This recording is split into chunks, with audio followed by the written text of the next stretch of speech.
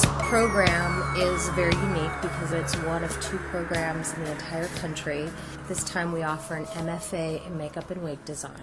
Our graduates go off to work in film, theater, television, Broadway, all over the world. They might even travel with traveling shows. We have a lot of people going to Macau, China, Europe, several different places.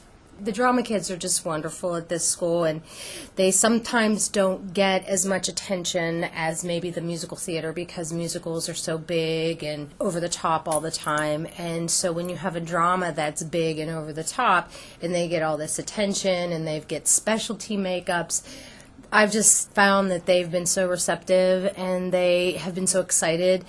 And when we would put the makeup on or the wig, even the normal-looking characters like the Lady M and the Juliet and the Ophelia, even though they're designed for them, they responded so positively, like, oh, that's the character, that's what that she looks like.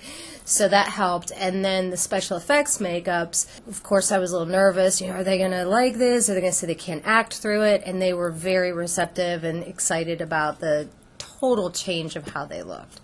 So they have been just so great. My career here has actually been very interesting with makeup. The first play I was in, I had to play an old guy, which was a Midsummer Night's Dream. I played Aegeus.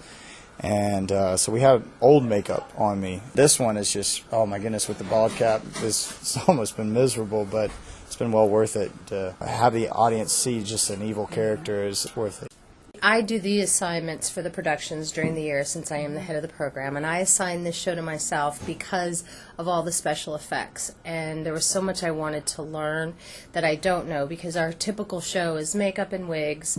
There might be some special effects, little stuff like a bald cap or a broken nose or something, but this was more than I'd ever done. So I really wanted to learn more about special effects makeup and see how it would work on stage, so that will help me in the future to be able to teach it in classes. This is the first time I've ever designed in the studio theater, too, in all my years here. So it was new in every way for me.